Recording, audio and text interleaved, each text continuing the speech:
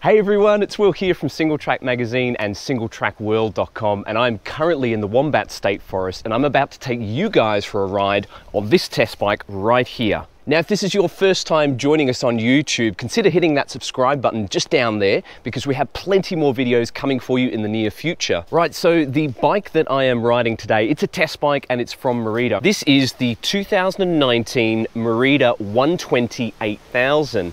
Now, it's a 29er trail bike. It's not a cross-country race bike or an enduro bike, it's sort of somewhere in between. So we have 130mm travel RockShox pike on the front, 120mm of travel out back. This is a RockShox Deluxe shock on the back of this bike. It's a full carbon fiber frame, so fairly lightweight. I believe it's sub 3 kilos with the rear shock. Carbon fiber mainframe, carbon fiber swing arm. We've got a SRAM X01 drivetrain here, 12 speed with carbon fiber cranks too. We have a 150mm dropper post from KS, which is quite nice. Also up here we have SRAM Code RSC disc brakes, very, very powerful downhill oriented brakes, but Merida specking them on a trail bike, which is interesting. The wheels we've got on here are from FSA. These are not a common wheel set, it's the Gradient Wide R, and these have a 29mm internal rim width, carbon fiber rims. Very nice, very buzzy free hub mechanism. The other thing I'm going to be testing is a different set of tyres. Normally this bike comes with a set of Maxxis tyres. Today I'm running some Specialized tyres. These are a bit lighter. We've got a ground control on the front. It's 2.3 inches wide with the grid casing. We've got a Fast Track on the back. That's 2.3 inches wide as well, also with the grid casing. Dropped around 170 grams from the Maxxis tyre combo, but the tread profile is a lot faster rolling. So I'm interested to see how this bike goes on some faster, flowier trails with some lighter and faster rolling tyres. So without further ado, I'm going to jump on the bike and hit the trail. I'm going to take you guys on board with the 2019 Merida 120. All right, here we go. So we're on the Wombat Loop out at the Wombat State Forest. This is just outside of a town called Woodend, and Woodend is pretty much smack bang in the middle between Melbourne and Bendigo. So it's probably about an hour's drive from each one to get here. So while we're meandering along this starting section of trail, talk a little bit about this bike. This is, whoop, trees there. Whew. So this is the Merida 120 and it's all new for 2019. Merida have had this model in their lineup for a good few years now. It's progressively gotten more burly as time has gone on. So this current version, ooh, tight gap there, coming down here nice and rocky and loose. It's been very dry here, so it's quite dusty. Woo. There's some tight corners through here, so it's a great test for handling of the bike. And although bikes are kind of getting slacker and longer and lower and really great for flat out descents, old school trails like this tend to highlight the shortcomings of that kind of geometry style. So this is also part of the reason I wanted to bring this Merida here, because the geometry in general on this bike kind of strikes a bit of a balance, at least on paper anyway. Merida's kind of modernized the geometry a little bit over the previous 120, but they haven't gone too far.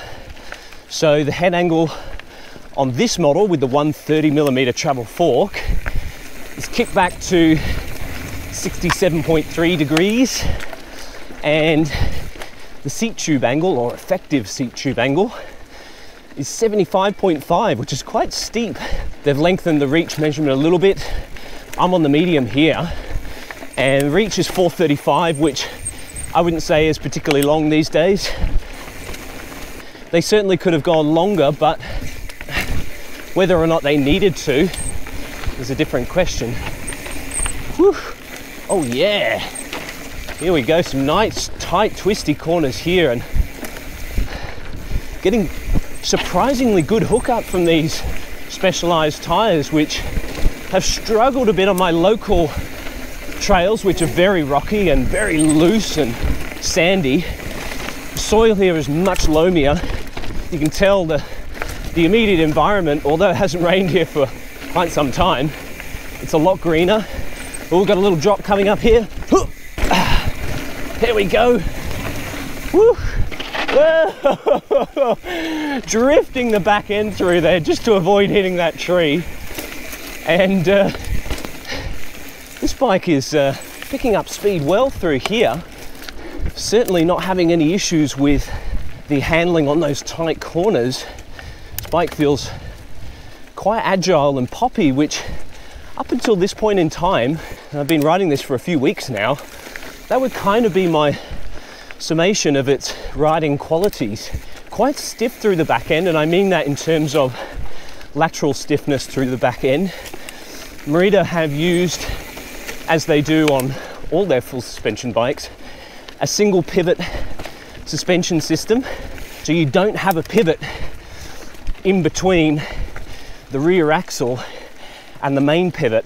And it kind of has that single pivot characteristic where it really snaps and pops out of the corners, which I think is exacerbated by that stiff back end. So it's very responsive, handling's nice and sharp.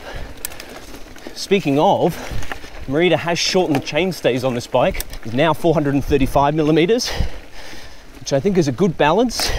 That shorter length does help the bike carve around tight corners more easily. Comparing it to other test bikes I've been riding lately, I feel like it's got better efficiency than the Giant Trance. I would say on par with the Canyon Neuron CF, but crucially, there is better sensitivity with this Merida, and you can feel that with this big stroke air shock that they've got on the back of this. The RockShox Deluxe shock has a 55 millimeter stroke, so you get 120 mil of travel out of that 55 millimeter stroke.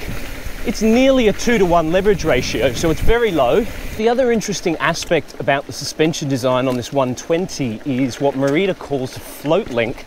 This is the design we've seen on their other full suspension bikes like the 160, the 140, and also the E160 as well. Float link basically refers to the placement of the rear shock. Now from the side it sort of looks like a normal kind of 4-bar arrangement. The rear shock doesn't actually mount to the main frame. Instead, it floats inside the swing arm where it's compressed by the rocker link at the top and an extension of the chainstay tube.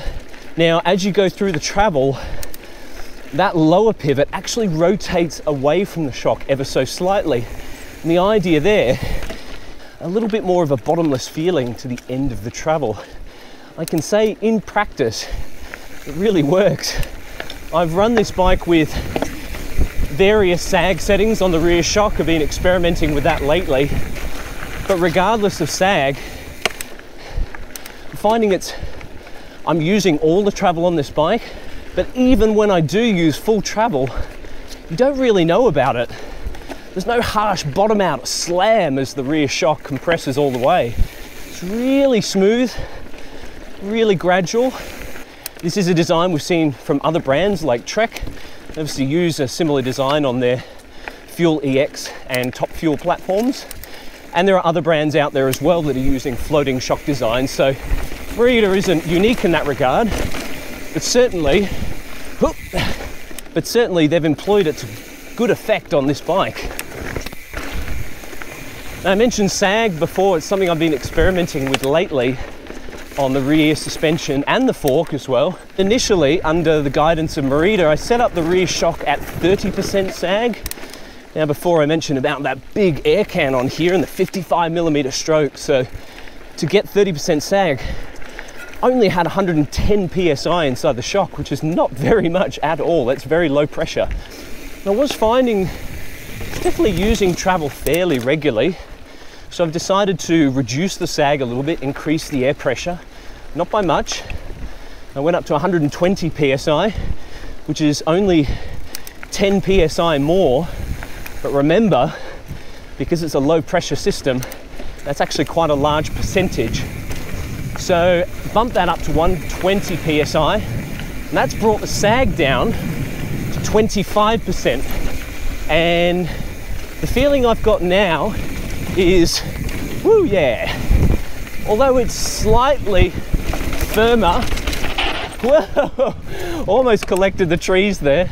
Although it's slightly firmer, finding it's giving it just a little bit more pop, a little bit more sprightliness. Overall, I think I prefer it at that lower sag amount, at that 25%.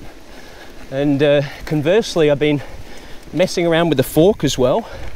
So this RockShox pike, it's the higher end RCT3 model, so it's got the Charger 2 damper in there, adjustable low speed compression, 3-position lockout with your open pedal and firm settings. Interestingly though, I mean, the pike is a great fork. It's something that I've ridden many variations of this fork over the years.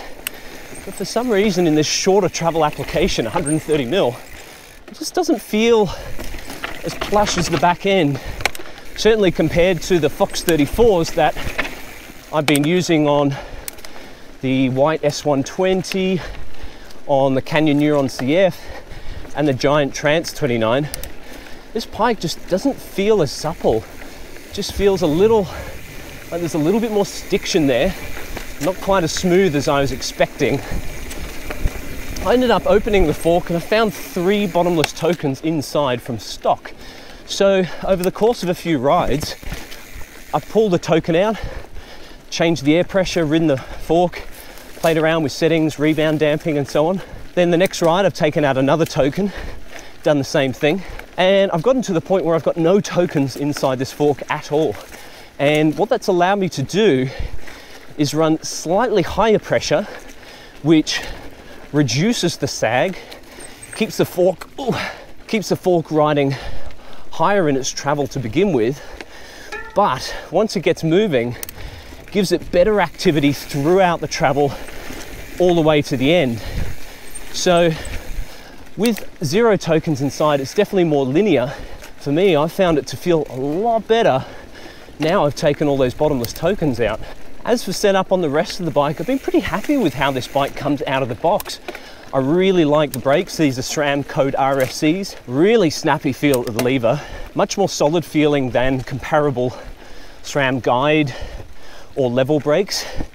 They're a pretty big brake to put on a trail bike, but hats off to Merida for making that spec choice, because they're a fantastic addition on this bike. The wheels so far have been solid. Nice and buzzy free hub mechanism that you can probably hear there on the microphone. The stock tires are good. I love that Maxxis Minion DHR2. But to be fair, this combo at the moment, the ground control on the front and the fast track on the back, really digging these on these loamier, smoother trails here. Definitely adding a bit more speed to this bike. As for the cockpit, KS dropper post, of course, no problems there at all. Really like this southpaw lever here, which just puts the paddle right where your thumb is.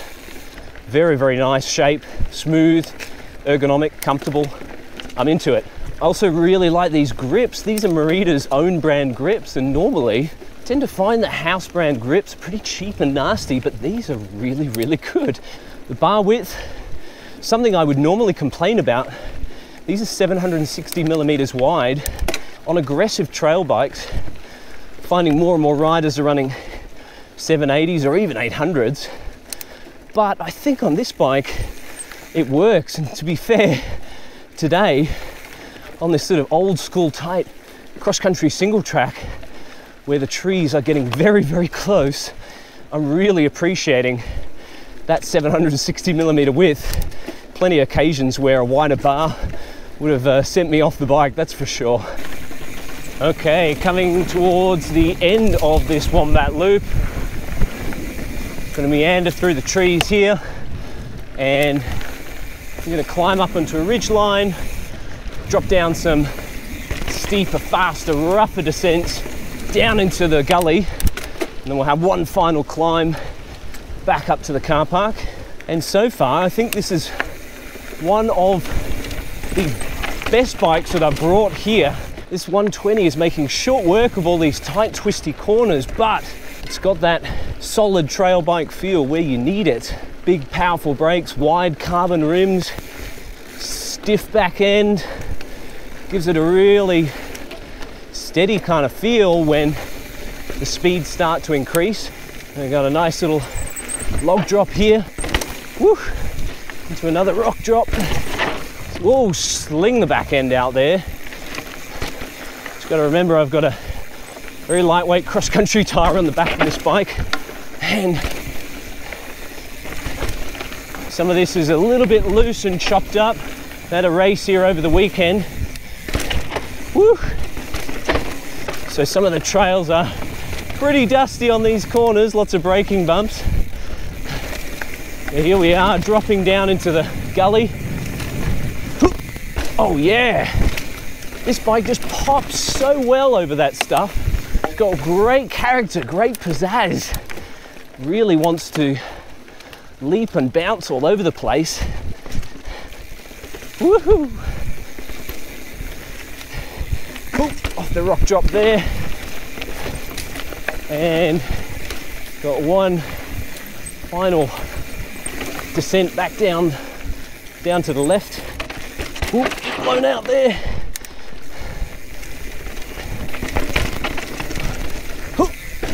Woohoo! Yes! Oh, flowing beautifully along there. Now we're going to head up left and back up out of the gully, which means we're going to climb up this thing. Oh, oh, that is quite steep. Now we've got the final climb up the edge of this hillside here. There we go, ride finished. I really enjoyed that, and I hope you guys enjoyed watching. If you've got any questions for me about this test bike, this is the Merida 120, drop them into the comment section below. If you enjoyed the video, give us a thumbs up, and if you haven't already, consider hitting that subscribe button, because I've got plenty more videos coming for you, including the full review on this bike. Got a little bit more testing I want to do with it. So far, pretty happy with it. You can see here, full travel on the rear shock, which is good, and on the fork basically hit full travel there as well, so pretty happy with those suspension settings. There are a couple of drops there where I would have expected to use full travel. So far really enjoying this trail bike. Right, time for me to finish up, pack up, go get some lunch and a beer, I reckon. Hope you guys enjoyed, and I'll see you guys next time. Tooroo!